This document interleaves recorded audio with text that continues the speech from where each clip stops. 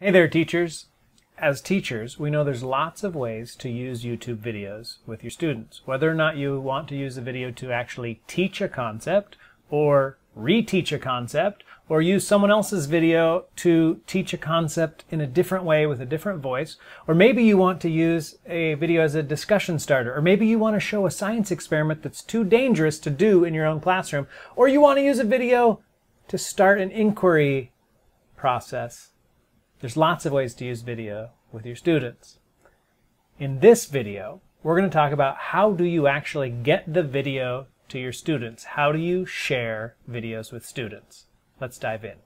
All right, so here I am in YouTube, and I'm just going to run over to my channel, youtube.com/pgreensoup, to grab a video to use here. So we're going to use this video, which is a video on trimming a video within Google Slides. And if you're interested in trimming a video with Google Slides, you can check out this video that I'm popping up to the top of the screen right now.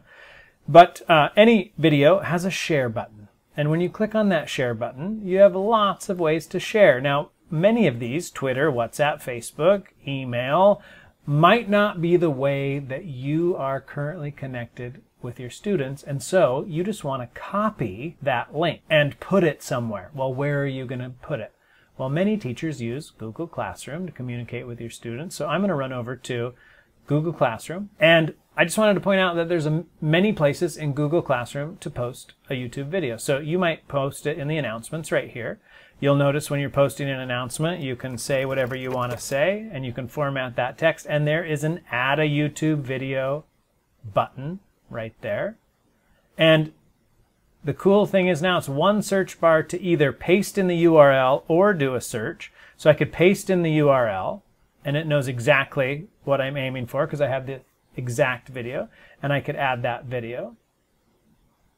Another way to do that is to search, embed YouTube video in slides. And maybe we're going to find that video.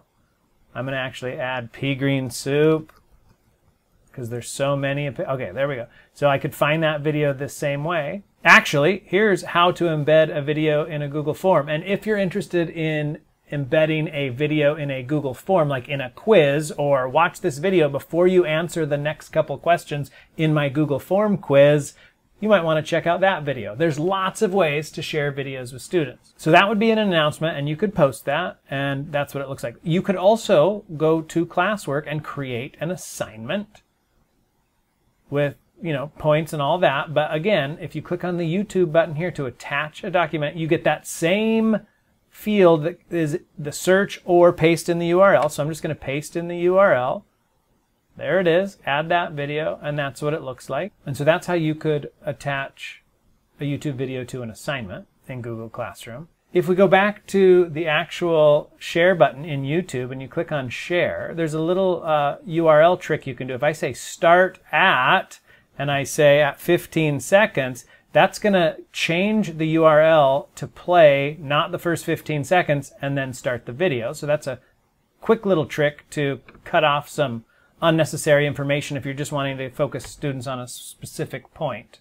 Of course, again, if you embed your video in a Google slide presentation for students, you can set the ending time as well, and you can check out that other video I have if you want to do that. The beauty of the YouTube URL sharing is that the video is already online, and so are all of your Google documents. Whether it's a Google Doc, a Google Form, a Google Slide Deck, or Google Classroom, all you need is that shareable link to embed or insert the video into any one of those platforms.